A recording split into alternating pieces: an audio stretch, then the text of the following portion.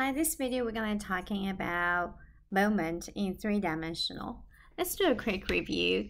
For moment in two-dimensional, we're talking about a formula called force times moment of arm, right? And moment of arm is perpendicular distance from rotational point to the force. So knowing that, it's going to be hard to do that in 3D, right? Imagine, you just think about it. If you have a force in 3D and you have a rotational point, if you were to draw a perpendicular distance, sure, that's easy to do. But to measure that distance, to measure that moment of arm, it's quite tricky. So there's a way to get around it. That's why we're talking about in this video. For that situation, for 3D time moment, there's a better way to do, which is this moment is going to be equal to R position vector cross product this force. And what's position vector? It's defined by initial point to the ending point, right? So this position vector is going to be from rotational point to ending point on the line of the force, to ending point on the line of the force. So this is very interesting because with that ending.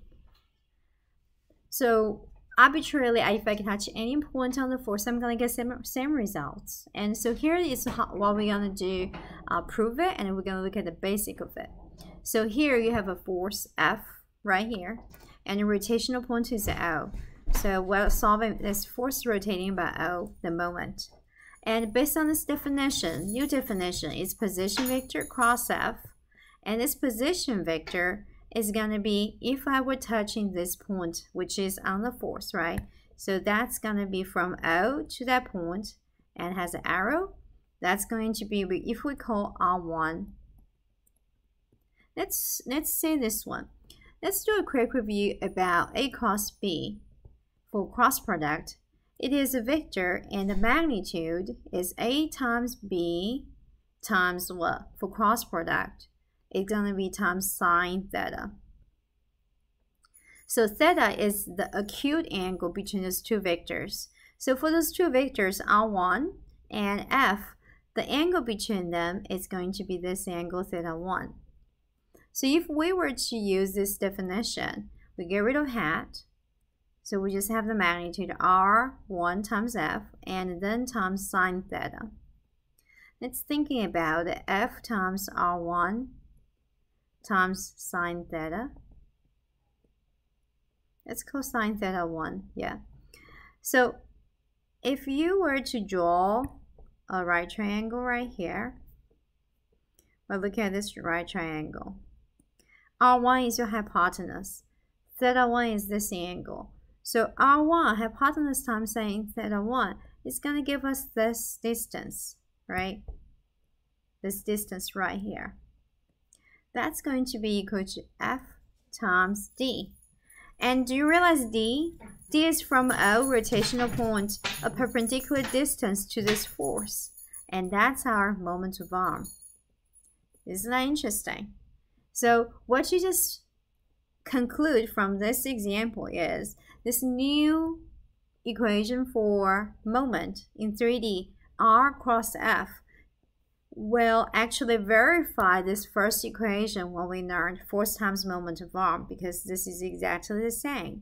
And here you realize if you choose arbitrary point to create this position vector, you get the correct results. Let's look at a few more. If I'm solving this again, R cross F, this new definition, and this time I'm going to looking at R2. We're going to, this is our position vector from rotational point to ending point on the force right there. And this is our force F. So what do we have? It's going to be R2 cross F. and that will be R2 times F. Then again, it's sine. Now this angle here is going to be the angle between those two vectors. We call theta 2. What is our R2 times sine theta 2? If we were looking at this triangle, if we were to draw a triangle right there, R2 is hypotenuse times sine theta 2. Again, that's equal to D. D is perpendicular distance from rotational point to the force. That's our moment of arm. Is that something? So what you have just verified is, no matter where I touch, if I touch this point or that point, when I create different position vector, I'm going to get the same results right here. You could do the same thing for the last one. And here, this position vector, we're going to use R3. Why not, right? So this is R3 because this point is on the line of the force. So go ahead, make it better. So this is going to be our R3. And then the angle between this force and the position vector is theta 3 here. So if we were using definition of cross product, it's going to be sine theta 3 for this situation. And what is our R3 times sine theta 3? I think you already know, right? If we were to draw this triangle right here, right triangle, R3 times theta 3, it's going to be exactly equal to this distance, D, F times D. D, again, is moment of arm. So all the three any random points, you proved it. This R cross F equation works. Now we're going to do one last one.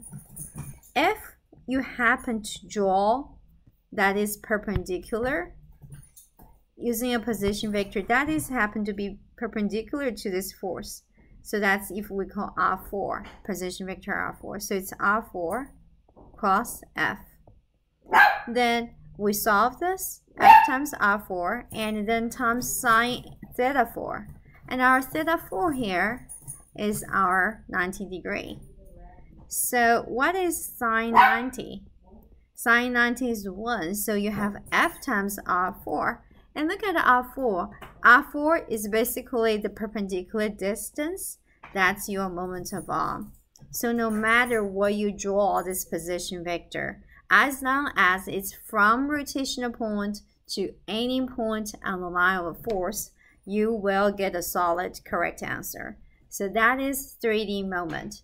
And that will help us using this technique for the future problem because we can find this position vector easy in 3 dimensions. And we also know how to solve the cross product.